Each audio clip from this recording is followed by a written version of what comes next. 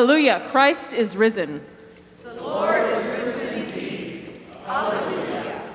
Almighty God, to you all hearts are open, all desires known, and from you no secrets are hid. Cleanse the thoughts of our hearts by the inspiration of your Holy Spirit, that we may perfectly love you and worthily magnify your holy name. Through Christ our Lord. Amen.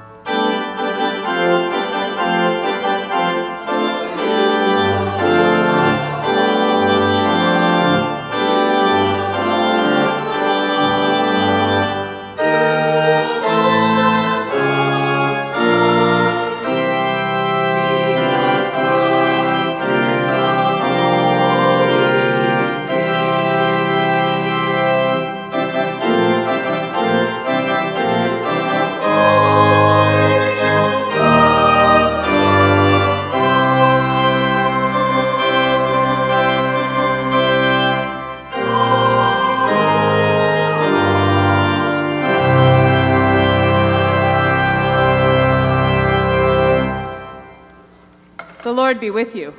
And also with you. Let us pray.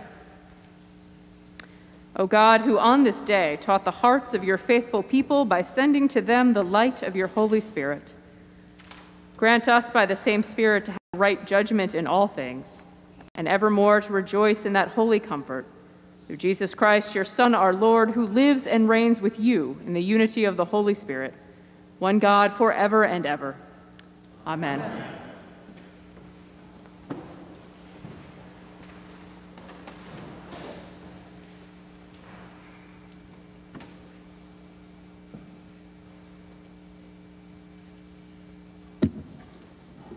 A reading from the Acts of the Apostles. When the day of Pentecost had come, they were all together in one place, and suddenly from heaven there came a sound like a rush of a violent wind, and it filled the entire house where they were sitting. Divided tongues, as of fire, appeared among them, and the tongues rested on each of them. All of them were filled with the Holy Spirit, and began to speak in other languages, as the Spirit gave them the ability. Now there were devout Jews from every nation under heaven living in Jerusalem.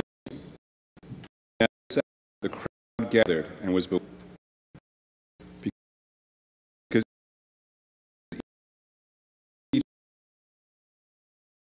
are not all of these who are speaking Galileans? And how do we hear each of them, each of us, in our own native language?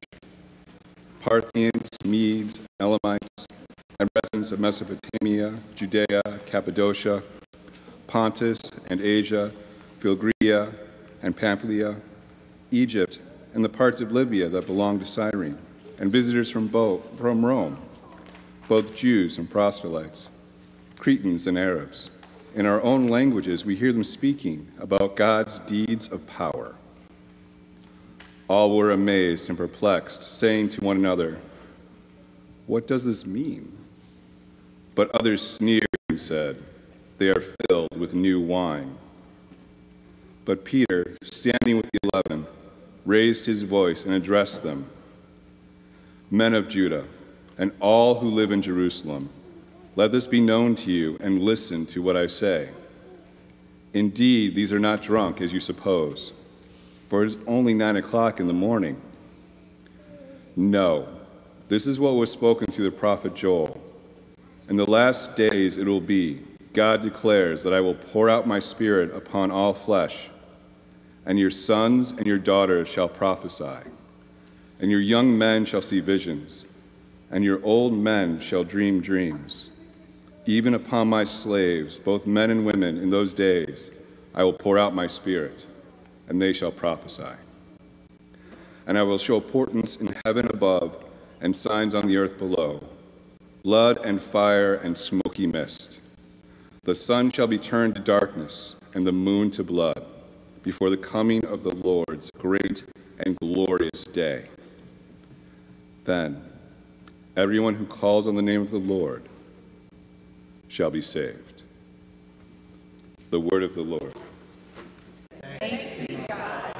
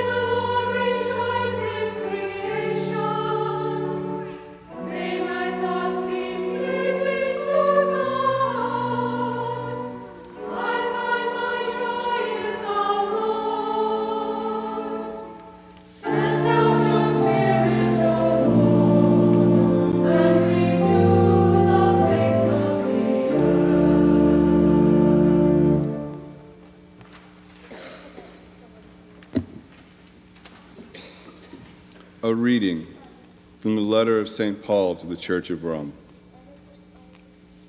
All who are led by the Spirit of God are children of God. For did you not receive a spirit of slavery to fall back into fear? But you have received a spirit of adoption. When we cry, Abba, Father, it is the very Spirit bearing witness with our spirit that we are children of God. And if children, then heirs, heirs of God and joint heirs with Christ, if in fact we suffer with him, so that we may also be glorified with him. The word of the Lord. Thanks be to God.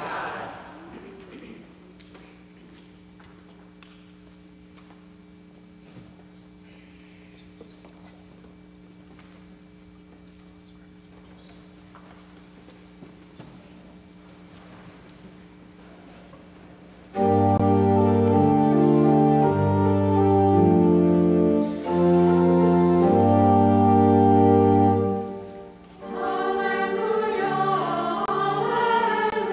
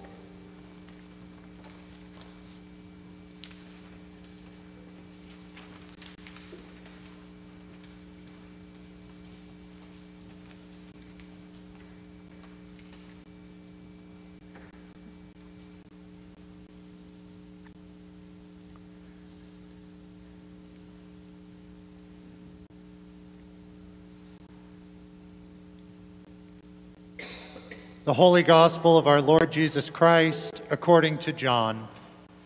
Glory to you, Lord Christ.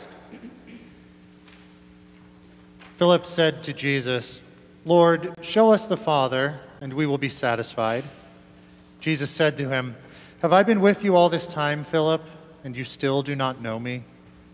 Whoever has seen me has seen the Father. How can you say, 'Show us the Father'? Do you not believe that I am in the Father and the Father is in me? The words that I say to you I do not speak on my own, but the Father who dwells in me does his works. Believe me that I am in the Father and the Father is in me. But if you do not, then believe me because of the works themselves. Very truly I tell you, the one who believes in me will also do the works that I do, and in fact will do greater works than these, because I am going to the Father. I will do whatever you ask in my name, so that the Father may be glorified in the Son.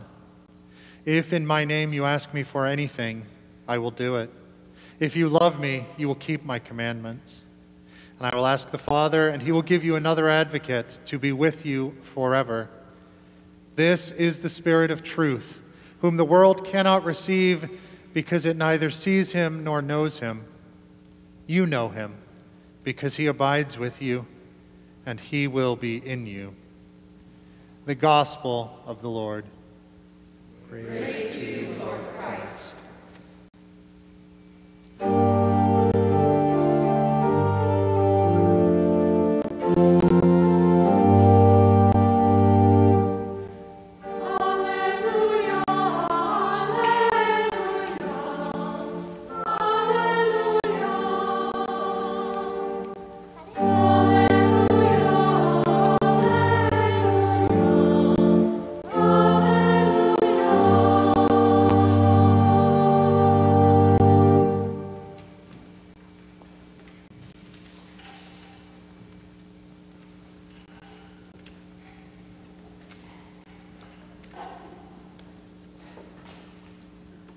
We gather in the name of the Father, and the Son, and the Holy Spirit.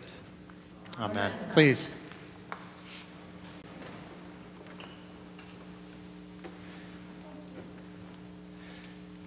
I wonder if this great feast day of Pentecost doesn't suffer from what we might call a bit of a branding problem. One bishop wrote, "Sometimes a name becomes so attached to a particular object or product that we forget where it originally came from." That's just how our brains work. We like to form associations between different things. So, for example, if I'm about to sneeze, you may ask if I would like a Kleenex, knowing full well that it is most likely some other brand of tissue. If I suggest Google to you, does your mind first go to cell phones or a search engine? My guess is the latter. So what comes to mind when you think of Pentecost? Obviously, for many of you, it is wearing red. Maybe the Holy Spirit. For our poor lectors, it's the long string of very difficult to pronounce place names. I swear, it's like the hardest reading of the year, and Drew did it very well. For me, it's recently been trying to imagine the looks on faces when Peter tells the crowd there's no way they can be drunk because it's only 9 a.m.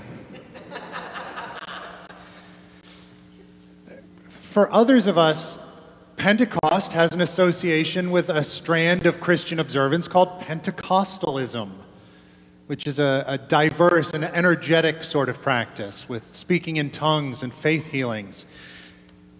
But that's not what we're talking about this morning. You may have heard Pentecost called the birthday of the church, and it is. That is definitely something it is. But Pentecost is also more. As Luke tells his story throughout his gospel and the sequel, we call that sequel the Acts of the Apostles, Pentecost is also the fulfillment of a promise that God had made in the distant past, something which had been foretold long ago by the prophets, And to hear that story, we must start with a totally different Pentecost. You see, there were three great pilgrimage festivals in ancient Judaism, although I'm actually only going to talk about two of them this morning. They were called for in the Old Testament, and all able-bodied people who could do so were expected to make their way to the Jerusalem temple for each of these three every year. The first, and most likely the most familiar of them for us, was the Passover, which recalled God's salvation of God's people during captivity in Egypt and was celebrated with unleavened bread and the sacrifice of a lamb. Precisely 7 weeks later comes the next one, the Feast of Weeks. Now, this was both a celebration of the wheat harvest and also a renewal ceremony for the covenant that God had made with Israel. From those beginnings, it actually grew to become a commemoration of God giving the law to Moses on Mount Sinai. And eventually, Greek-speaking Jews called it Pentecost, which just means 50 days. If you're doing the math, you have to count inclusively to make 7 weeks equal 50 days. But it works. And that's exactly how long after Passover the Feast of Weeks was. You should be hearing some resonances for our worship practices at this point. Our Pentecost is a different 50 days. It had been 7 weeks since the first Easter morning, 50 days since the empty tomb, a week of weeks since the true Paschal Lamb broke the bonds of death and hell and rose victorious from the grave, as we sing each year at the Great Vigil. Luke tells us that the resurrected Jesus spent the first 40 of those 50 days with his disciples, teaching about the kingdom of God. And then the time came for his ascension into heaven, but not before he promised them that they would soon be baptized by the Holy Spirit. And I can't imagine any of them had a clue what that meant. In a way that Luke can only describe metaphorically, there was a loud noise, and the gathered disciples were all inspired to speak God's praises. And so a crowd gathers around, a crowd full of immigrants and visitors who would have been in town for the Feast of Weeks. Diaspora Jews from all over the place. But yet each of them understood what was being said. Another thing Jesus told his disciples right before his ascension was that they would be his witnesses to the end of the earth. And now, with this miraculous outpouring, that mission had begun. The good news of God's salvation was now being proclaimed to all people. And that prompted Peter to stand up and give what has been called the first Christian sermon, to try and explain what in the world was happening. And he does so by drawing from a prophecy in the book of Joel, when the Spirit comes upon all people in the last days. So now, instead of just a few select people being inspired by the Holy Spirit for special things, it would be all people, all genders, all ages, all social classes. God's salvation was extended to all who seek it. Everything which had been promised was now available, is now available. And so, yes, we wear red today. We celebrate the birthday of the church, but do not make the mistake of thinking that Pentecost was the end of the church's story, because it was not. It was just a beginning. There is still much work to be done in both word and deed. And so for us, Pentecost functions as sort of a hinge between the season of Easter and this next long liturgical season which follows. Because Jesus has been raised from the grave and raised into heaven, ushering in the last days, where the church functions as a continuation of his presence. That's what it means to be his body on earth while we wait for his return. But thank God we were not left to do this on our own. We have been adopted by God, inspired by the Holy Spirit, to follow in Christ's footsteps as we proclaim the good news of all who will listen, and equally important, to enact it in the here and the now. And we've been given the power to do it.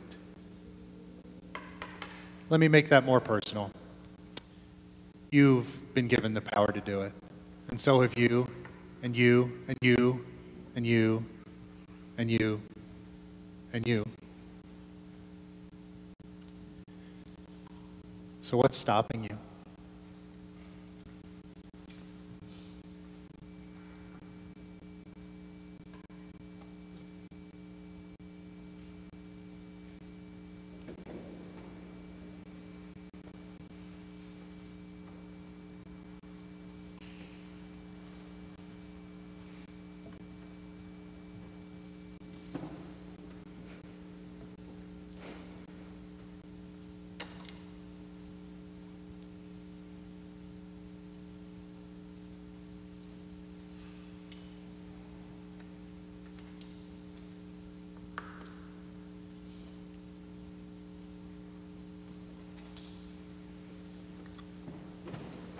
I invite you to stand and join with me in the words of the Nicene Creed. We say together, "We believe in one God, the Father, the Almighty, maker of heaven and earth, of all that is seen and unseen. We believe in one Lord, Jesus Christ, the only Son of God, eternally begotten of the Father, God from God, light from light, true God from true God, begotten, not made, of one being with the Father. Through him all things were made. For us and for our salvation, he came down from heaven.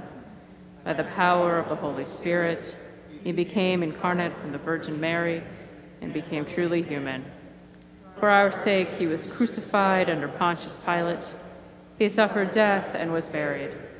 On the third day, he rose again in accordance with the Scriptures. He ascended into heaven and is seated at the right hand of the Father.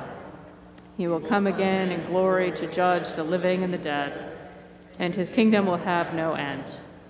We believe in the Holy Spirit, the Lord, the giver of life, who proceeds from the Father and the Son, who with the Father and the Son is worshipped and glorified, who has spoken through the prophets. We believe in one holy Catholic and Apostolic Church. We acknowledge one baptism for the forgiveness of sins. We look for the resurrection of the dead and the life of the world to come. Amen.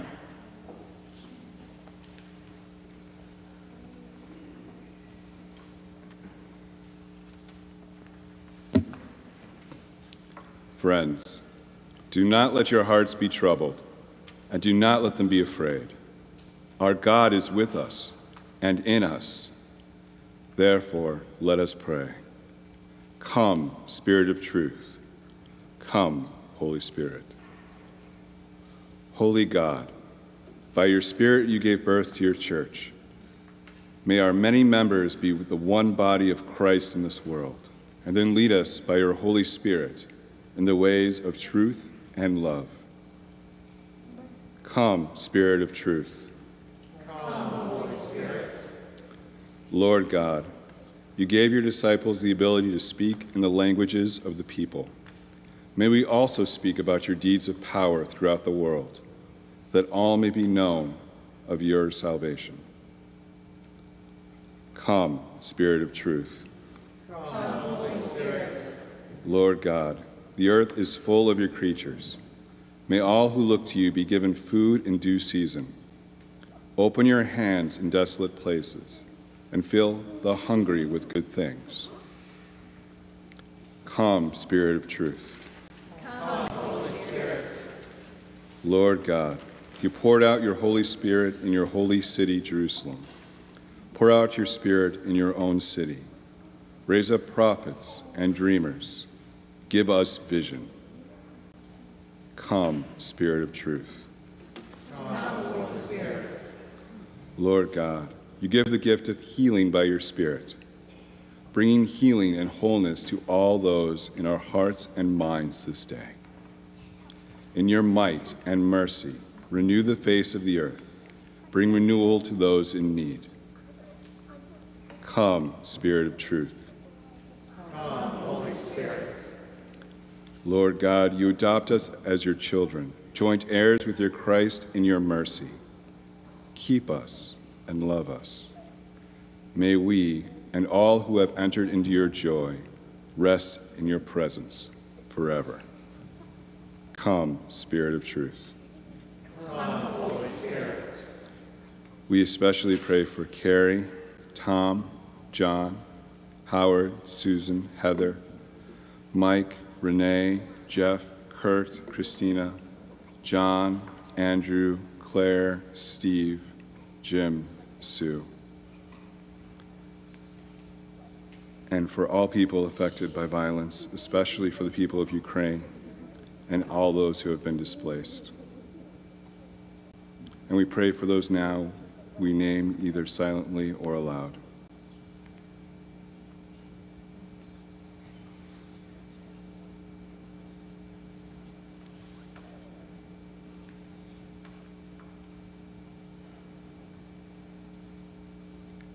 In the diocesan cycle of prayer, we pray for the congregations in the Oak Park Deanery, which includes us here at Emmanuel, and for our companion dioceses of Southeast Mexico and Rank, South Sudan. In the Anglican cycle of prayer, we pray for the Church of Southern Africa. God of mercy, you have redeemed us and bestowed the Spirit upon us, giving us a new birth. As we celebrate Christ's resurrection, increase our awareness of these blessings and renew your gift of life within us. We ask this through our Lord Jesus Christ, your Son, who lives and reigns with you and the Holy Spirit, one God, forever and ever. Amen. Amen. Let us confess our sins against God and our neighbor.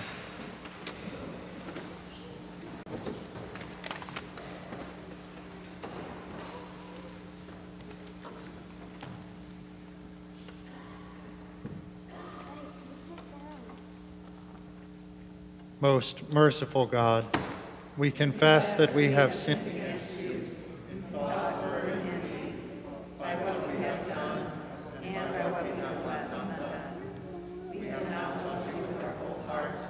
We have not loved our neighbors as ourselves. We are truly sorry and humbly repent. For the sake of your Son, Jesus Christ, have mercy on us And forgive us, that we may delight in your will and walk in your ways. Amen. Almighty God, have mercy on you, forgive you all your sins through our Lord Jesus Christ, strengthen you in all goodness, and by the power of the Holy Spirit, keep you in eternal life. Amen. Please stand. The peace of God be always with you.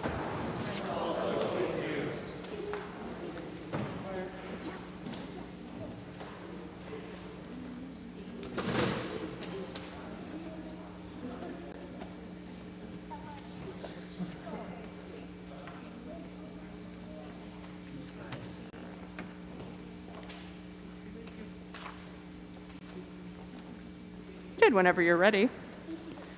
Good morning and welcome to worship at Emmanuel. Happy Pentecost. And to those of you who are worshiping online, welcome as well. Those of you who are wearing red, you get extra brownie points in the church's eyes, which are redeemable for nothing, but feel good, right? We have a couple of quick announcements. Number one is there are some folks working on our roof. So if you're hearing bangs and clangs, it is not the roof falling in. It is not the Holy Spirit on the roof. The Holy Spirit is in this place. And it's also not a massive thunderstorm, which is actually what I thought it was during the 8 o'clock service, and lamented that I didn't bring an umbrella. We pray for the safety of those who are working up there and for the longevity of their repair job. Longevity and effectiveness of their repair job, I should say. Absolutely. If you look on the front cover of your Sunday Times, you will see the big announcement staring at you in bold. Hopefully this is a reminder and no one's surprised by this. Starting next week, we're going to combine the 8 and the 10 o'clock into one service at 9:15 with limited music, but we will still be singing some hymns. So it's our hope that the two services can mingle a bit, and we'll also be doing some other special things over the summer to take advantage of that schedule. It will be live streamed, so remember, those of you at home, 9:15 starting next week, and that will last until Labor Day, plus or minus a week, most likely. Also next week is our newcomers brunch after the 9:15 service. So we've got a lot of new faces around here, which is super exciting, and we want to spend some time getting to know you better and telling you about our beloved church. So if you're new here in the last couple of years, please come join us. I think the food plan right now is bagels, donuts, coffee, and orange juice. So I think that counts as a brunch. Sometimes I have to pause for the jokes to get out of my system. Formation is also on break for the summer, but we are soliciting your ideas in the most low-tech and hopefully crowdsourcey type of way possible. If you walk this way, towards the breezeway, towards the parish office, there's a big piece of butcher paper that's duct taped to the wall. Can't beat that for creativity. We're writing out ideas of things we might be interested in studying, looking into, learning about next year, starting in the fall. I would love for you to add your ideas and to amplify. If you see an idea on there that sounds great to you, draw a circle, make a check mark, write agree or yes next to it, indicate your interest in it as well. I just realized I don't think I put out any markers next to it, so we will do that. We will put out some markers next to it if you don't have a pen in your pocket. But please help us create the most diverse and meaningful curriculum we can for adult formation in the fall. Something else you can help us with today, after the service, is weeding, everyone's favorite early summer activity. Kim, where should people meet?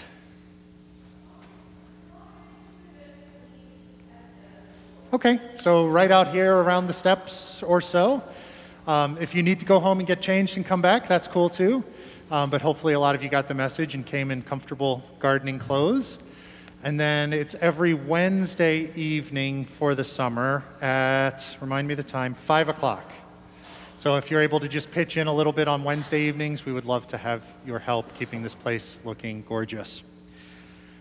This is the first Sunday of the month, so that means it is Seek and Find Sunday. Seeing if they're paying attention over there. No. So, for the kids, if you can find this thing, and I'll give you a hint, you guys are kind of all facing the right direction right now. They're facing the wrong way. Little hint. It's a pretty easy one, I think. I do have the holy candy bucket, and it stands ready to dispense candy. Perhaps finally, Dave might say something else, but finally from me, my hope is that you received an email from Reverend Dave and myself on Friday concerning an article that was in the Sun-Times, at least the online edition on Friday. We just want to reiterate that we are open and willing to speak to anybody about any feelings, thoughts, memories that article brought up. For those of you who didn't see the email, it concerned an old but recently settled case of clergy sexual abuse. The abuse did not happen at Emmanuel, but Emmanuel was mentioned in the article. And we know that whenever these things come back up in the news, it can bring up memories or feelings or questions. Neither Dave or I were here when that happened. We don't have any details to share. Truly, what we put in that email is about what we know. But we are willing and very much willing and very much welcoming any conversation you wish to have on that. This is also a good reminder that if you did not receive that email, we may not have your email address in the parish office. We hope that you will send it in to Judy, our administrator, or that those emails may be going to your spam folder. So please take a look and make sure you're getting our emails in your inbox so you can stay on top of all the news and happenings here at Emmanuel. Let us walk in love, as Christ loved us and gave himself for us, an offering and fragrant sacrifice to God.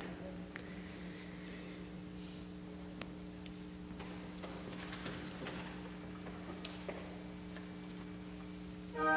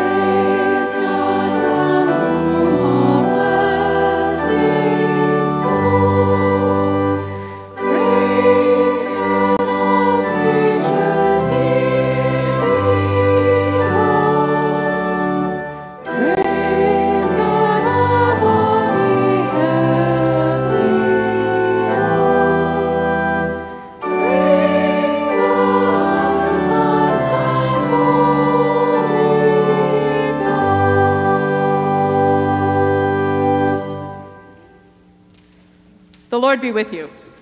And also with you. Lift up your hearts. We lift them to the Lord. Let us give thanks to the Lord our God. It is right to give God thanks and praise. We praise you and we bless you, holy and gracious God, source of life abundant. From before time you made ready the creation. Your spirit moved over the deep and brought all things into being. Sun, moon, and stars, earth, winds, and waters, and every living thing. You made us in your image and taught us to walk in your ways, but we rebelled against you and wandered far away. And yet, as a mother cares for her children, you would not forget us. Time and again you called us to live in the fullness of your love. And so this day we join with saints and angels in the chorus of praise that rings throughout eternity, lifting our voices to magnify you as we sing.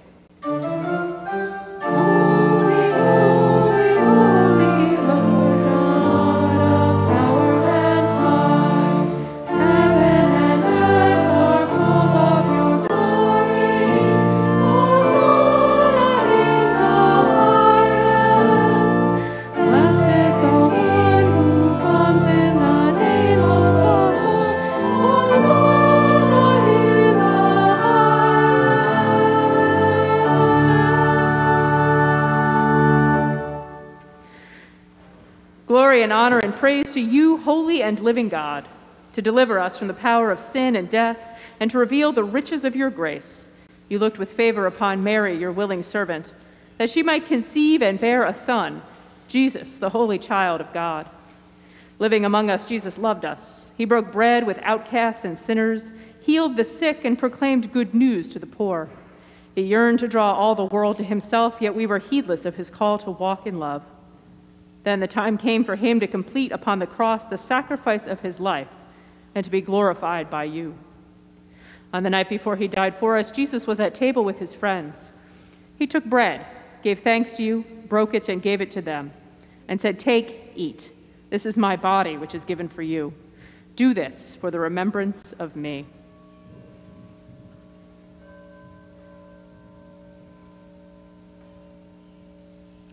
As supper was ending, Jesus took the cup of wine. Again, he gave thanks to you, gave it to them, and said, "Drink this, all of you. This is my blood of the new covenant, which is poured out for you and for all for the forgiveness of sins. Whenever you drink it, do this for the remembrance of me."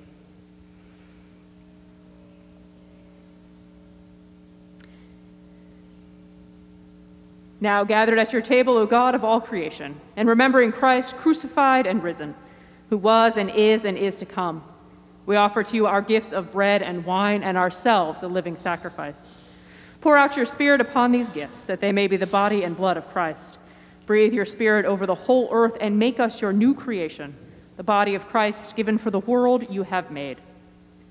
In the fullness of time, bring us, with all your saints from every tribe and language and people and nation, to feast at the banquet prepared from the foundation of the world.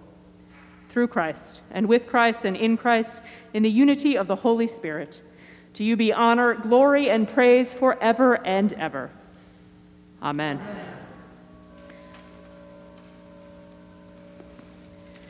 And now, as our Savior Christ has taught us, we are bold to say, Our Father, who art in heaven, hallowed be thy name. Thy kingdom come, thy will be done, on earth as it is in heaven. Give us this day our daily bread, and forgive us our trespasses, as we forgive those who have trespassed against us.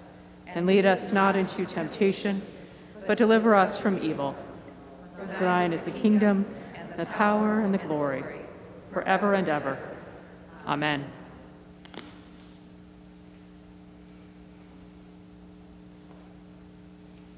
Let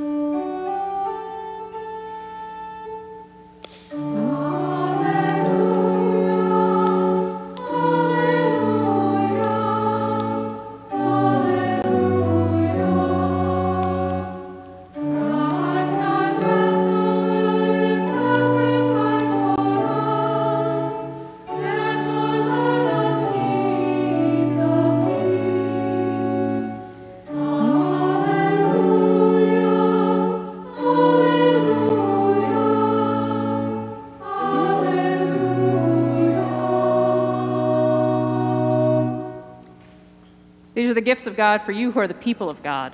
Come, take them in remembrance that Christ died for you. Feed on Christ in your hearts by faith with thanksgiving.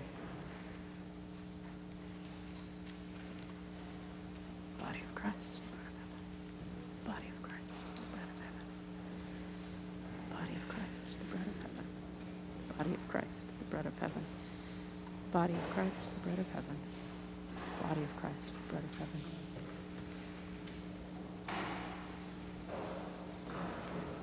Body of Christ, bread of heaven.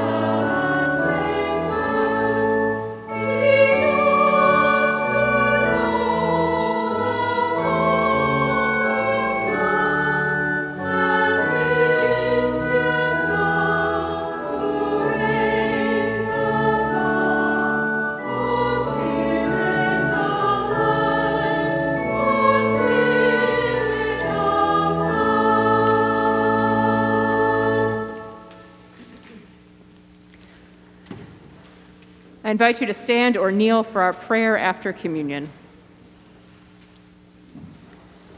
And together let us pray. Eternal God, Heavenly Father, you have graciously accepted us as living members of your Son, our Savior, Jesus Christ, and you have fed us with spiritual food in the sacrament of his body and blood. Send us now into the world in peace, and grant us strength and courage to love and serve you with gladness and singleness of heart.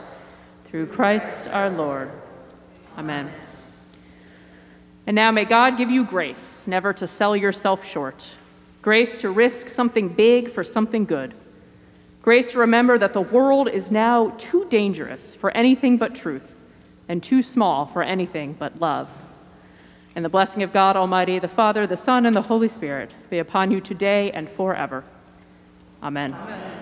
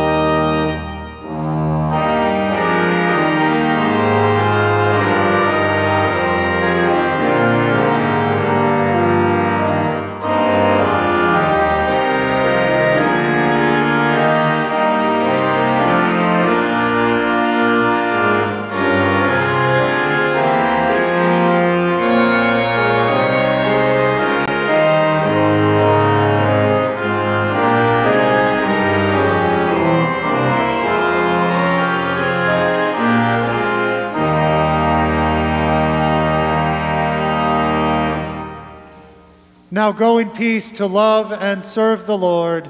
Alleluia, alleluia. Thanks be to God.